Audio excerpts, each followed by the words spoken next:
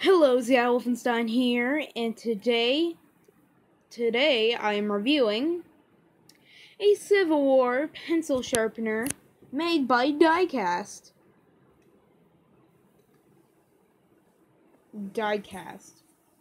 I'm pretty sure I'm saying that right. One second, let me go get the box. There's the box. It has a nice antique finish. Nice little thing. My father had some of these when he was younger. Except, this one has plastic tires. One he said he had rubber. You can see how they implemented the sharpener into it. You can... I don't remember. Can you tilt the cannon?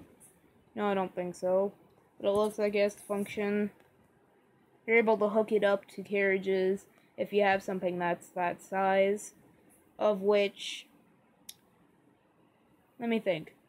No, I don't think so. That my Civil War sets of the Plastic Army Men would work. Let me go get one. I will see. I got one of the ammo carriers, even though it did not have the ammo container connected to it.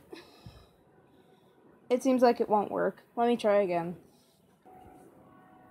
When I do have the hole lined up, hole's too small.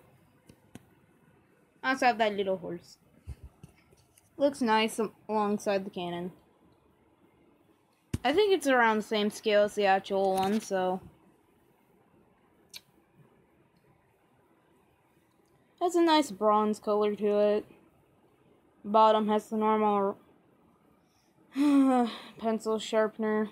Sorry, I'm having a little bit of stomach pain. At first I thought you sharpened down the barrel, but nope. It's really nice. Well, that's it for my video.